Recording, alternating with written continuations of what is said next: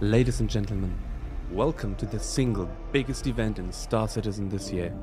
I'm your host Zeno, and welcome to the Intergalactic Aerospace Expo 2952. This year's expo is hosted by none other than Drake Interplanetary, a manufacturer most famous for the rather infamous use of its spacecraft by pirates and outlaws. However, they've been trying hard to remove this unfortunate reputation. And today, we are going to see one of the ships with which they hope to accomplish that.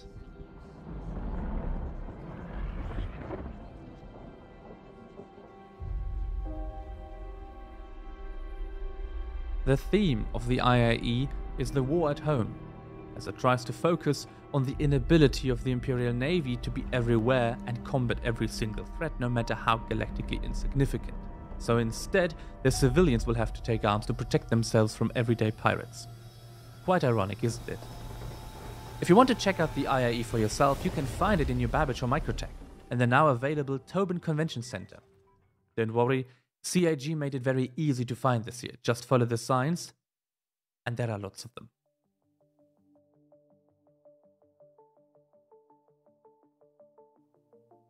Since Drake Interplanetary is this year's host, they are also the first manufacturer to present their lineup of ships and vehicles in the IAE.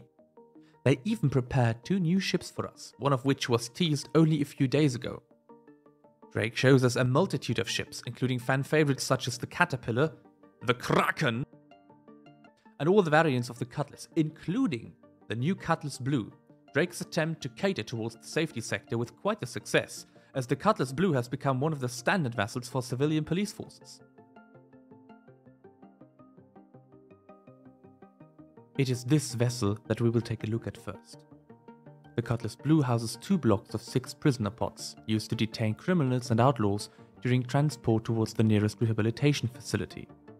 While the screens for these pods might only be placeholders for now, they appear to show us information about possibly the cognitive condition of the detainee, or maybe they will show us information about their health, including possible injuries that may or may not have been caused by their resistance against police forces. The second ship that we're going to see is the new spacecraft called the Drake Cutter. Only teased a few days ago, it's quite the mystery, and with the slogan "a cut above the rest", Drake Interplanetary shows us what power creep is all about. I mean, good design. Yes, at the moment, the Cutter is a starter ship that apparently is better in all aspects. It's supposed to have more modules, better shields, better speed, more space, more hit points and more hard points than all the other starter ships. But please keep in mind that that only refers to actual starter ships, which have been categorized as such by CIG.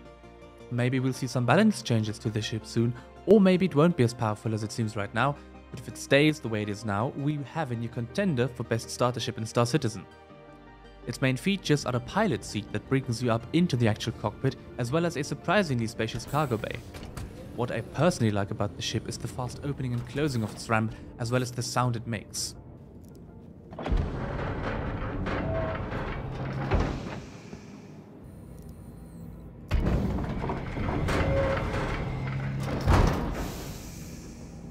I love great sound design, and this sound just makes you feel like your cutter could fly through a debris field and come out unharmed. Oh, and it's also a VTOL craft, making it potentially useful as an entry dropship for very small landing parties. Our next ship is the so-called Vulture. The Vulture is our second scrapping ship after the Massive Reclaimer. It is an entry craft for the gameplay loop of ship scrapping, as it is supposed to be a potential first step in a line of different ships that will all have to work together in order to get the maximum amount of profit from scrapping. Not much is known about scrapping in Star Citizen yet, but from what we do know, it won't just suffice to cut up a ship into giant chunks and then throw those into a shredder. Especially after the implementation of physicalized damage in the future, scrapping may turn into a very valuable skill, requiring knowledge of the ships that you wish to scrap, as well as the ability to properly use your vessel to its fullest. For now, we have the Vulture, which has 2 entrances. A ladder on the side, which leads directly to the cockpit, and a back entrance that has a ramp and leads into the cargo hold, where you can also find a scrap processor of some sorts. Unfortunately, you can't rent the Vulture yet, or maybe you can and it was bugged for me, but I'm looking forward to start tearing ships apart after pirates plundered an unfortunate space trucker or merchant. In that sense, the name Vulture is remarkably fitting. Now let's look at the star of day one, the Drake Corsair. A ship that is remarkably ugly if you treasure symmetry over all else, and for me it's definitely something I must get used to. But once we take a closer look, especially at its interior, we find all sorts of interesting design choices and even some quote-unquote new mechanics.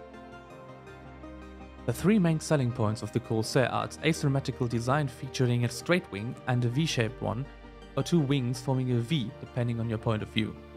The larger wing has rockets mounted underneath it, and each side of the ship has a manned turret that, while not being able to shoot in front of the ship, has a very large targeting angle, making the ship's lack of turning speed less of a concern and giving the ship incredible firepower for its size. Especially when you take into account that the pilots themselves have access to 4 size 4 and 2 size 3 weapons that are gimbaled. That's a lot of firepower for just the pilots. The Drake Corsair also features a big cargo space, where CIG's sound design shines again. When you press the mechanical button, nice touch by the way, you can open and close the cargo hold while enjoying the sound that apparently was stolen from a Transformers movie.